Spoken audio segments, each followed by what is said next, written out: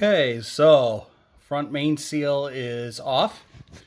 To take the woodruff key out, all I did was I just used a pair of wire cutters. Actually, it's something I saw, and I just put it right on there,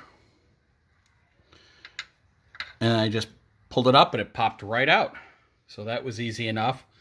Got the seal out. Took the O-ring off the oil pump sleeve, and my hopes were dashed. So my hope was, since it looked like the seals had all been replaced and I didn't order one, that the sleeve would be okay. But look at that groove that's worn.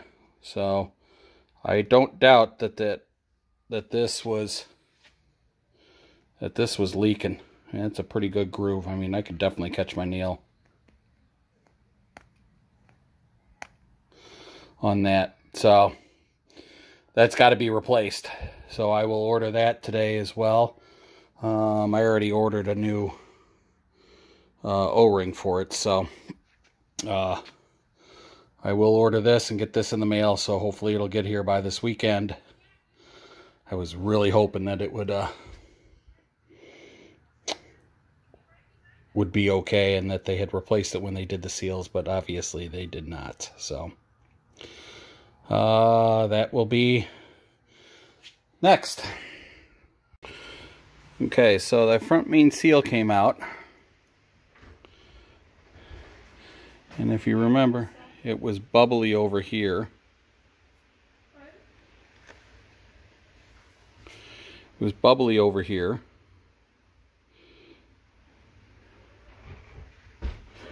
And as you can see, it was messed up all the way back.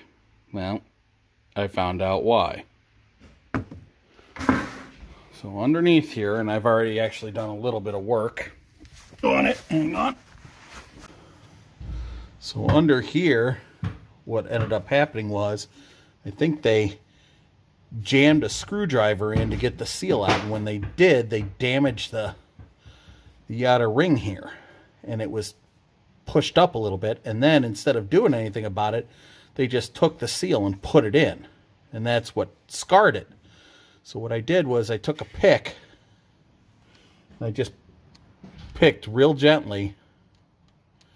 You know, I started right on when it caught and just picked all that lip off, and then just took some 220 sandpaper and very lightly sanded it smooth. And now you don't really feel any kind of lip there. So it should seat, and I think I'm going to be okay because it's right at the edge here.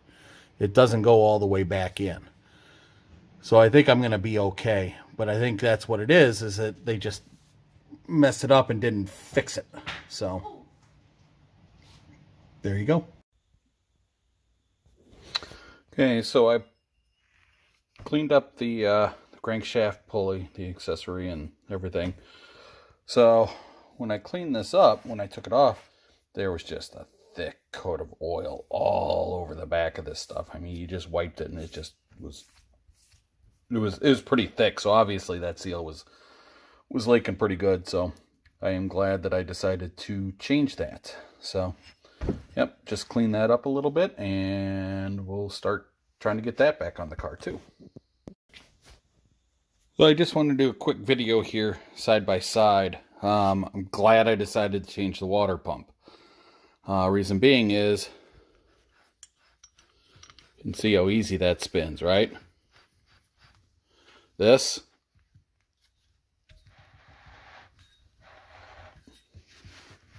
not so easy. So I'm thinking that was either seized or getting really close to being seized or something, because I could barely turn that, and this one just spins. I mean, I could do it with 2 fingers. So obviously that was getting ready to fail. So glad I decided to change that. All right, so I also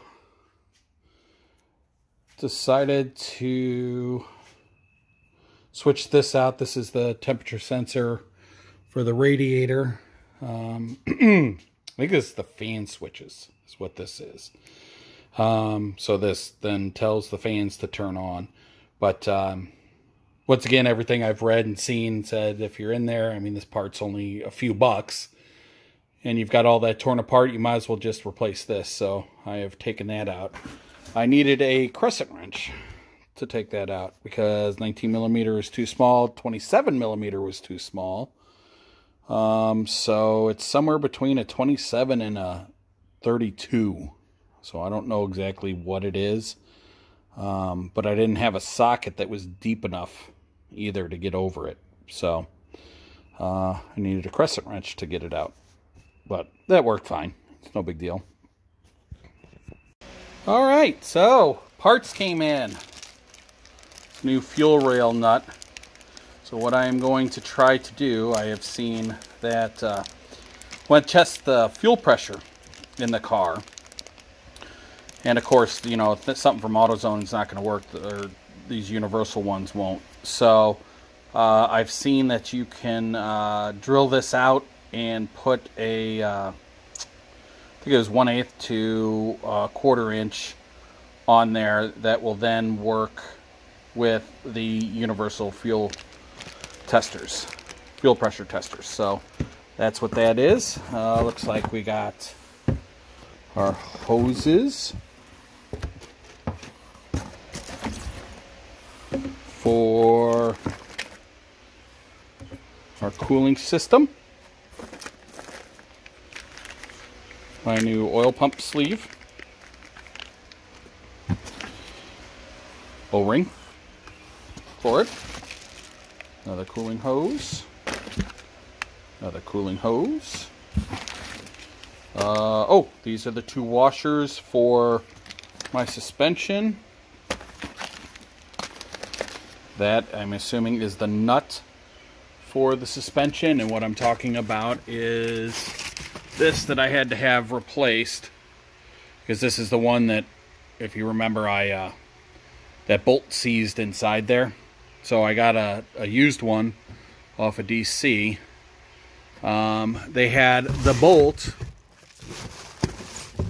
but not the washers or the nut. So I had to order those from somewhere else. Oh, here's my fan switch. Another cooling hose.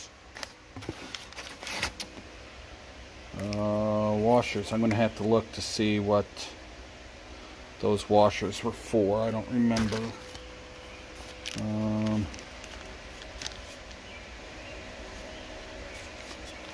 I'll have to look for that one as well. So there's 3 of those. Thinking. Oh, those are my fan shroud bolts. That's what those are.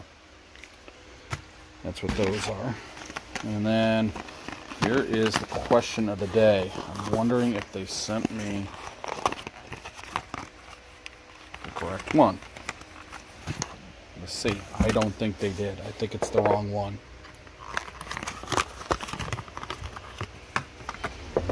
And it is. See how much smaller it is?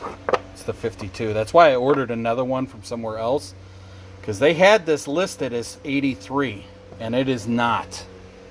So I'm gonna have to contact them and find out what to do about getting this back to them and just getting a refund. So yep, we'll have to do that. So, and I think